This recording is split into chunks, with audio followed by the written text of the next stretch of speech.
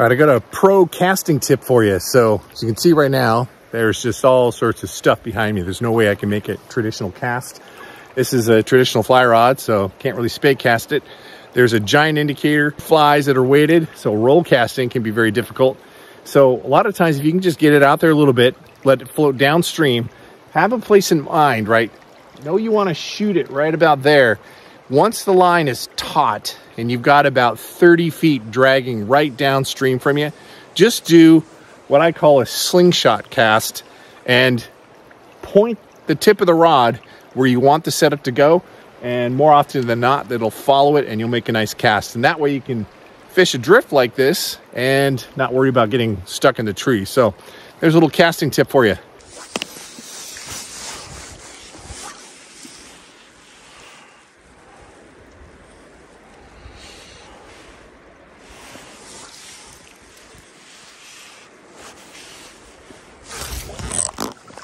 There we go. There's another one. Oh, he's not happy. Oh, come on. Oh.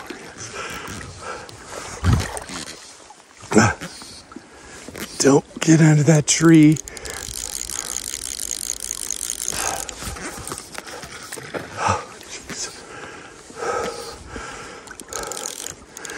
I want to get him on the reel. Are you kidding me? Oh, he's trying to get into that sticks. Can't let him do that. Oh, yeah. Oh. Let's chill for a sec. All right, here is your unconventional fly fishing tip of the day. Now, this is a trout spay. Typically, this is a switch rod as well. That's why you see me casting it overhand a lot, because I still suck at spay casting. Need to take a class. Anyway, I digress. So it's tougher, right, to do with this particular rod. However, this is unconventional. I've been swinging this run a lot, over and over and over, nothing. And then I thought, you know what? I'm going to chuck this upstream and strip it down in kind of a panic type of strip. And sure enough, I hooked into a really nice fish. So once you're done swinging a hole and you're ready to move down, just throw a cast upstream, strip it down, and you'll be surprised what happens. It's unconventional, but it works. Watch. I'm gonna try a upstream cast with a spay rod.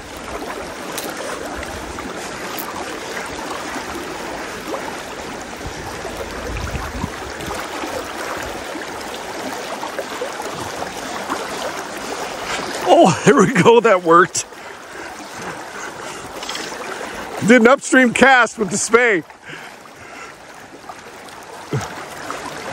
That's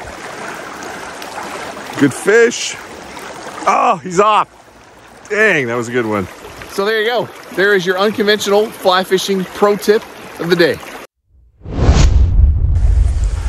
You can kind of see how the water is kind of rushing in here, and then it slows down.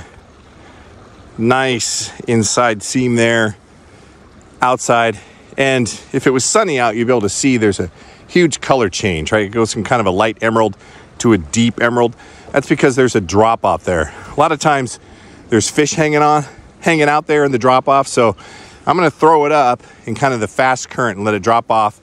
I'm gonna start off with probably 4 or 5 feet from the first fly, just to start prospecting this hole to see if there's any fish there. So that's kind of the strategy that I'm using going after these fish.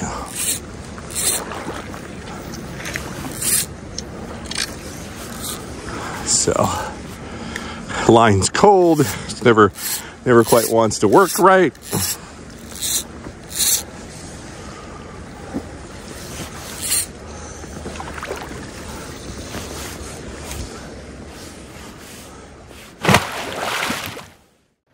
So quick tip for you when you're casting these big double nymph setups with an indicator, water load. You'll find that you'll have far less tangles if you use that casting technique, casting these multi-fly setups out there. So water load and you'll have a much better experience.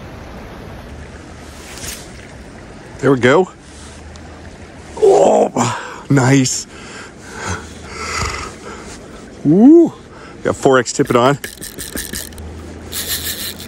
Oh, wow. Yeah, that's a nice fish. Holy crap. Wow.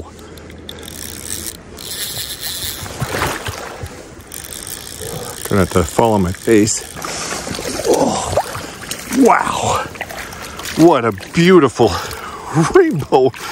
Oh my God, that's huge. Fly fishing is hard. That is 100% a myth. It is not hard. If you put in the effort and practice and get quality gear, it doesn't have to be super expensive, quality gear, spend the time practicing, most of your hookups are going to be 30 feet away.